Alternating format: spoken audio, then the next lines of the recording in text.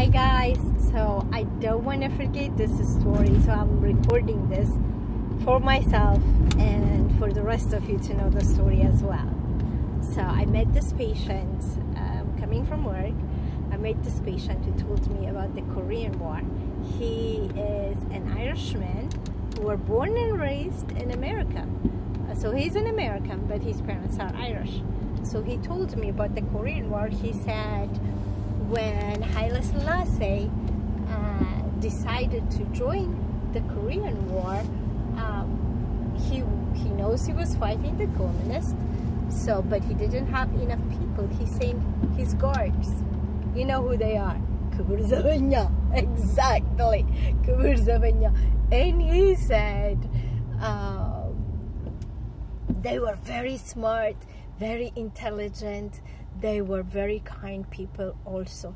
They were very direct in doing that. So one of their brigade, one of their group were attacked by the Chinese.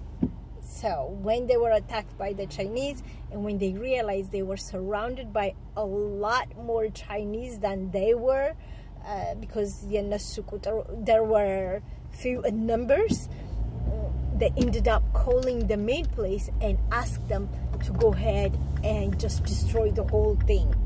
Destroy the whole thing. That's what they asked for. So when they destroyed, they got destroyed themselves, but they knew they were taking out the communists with them. Isn't that a brave? I am so proud to hear this story. I'm excited, absolutely excited. I wanted to share it with you. What an amazing story that is. What we fought came back to haunt Ethiopia because that generation was not wise generation. The wise generation was the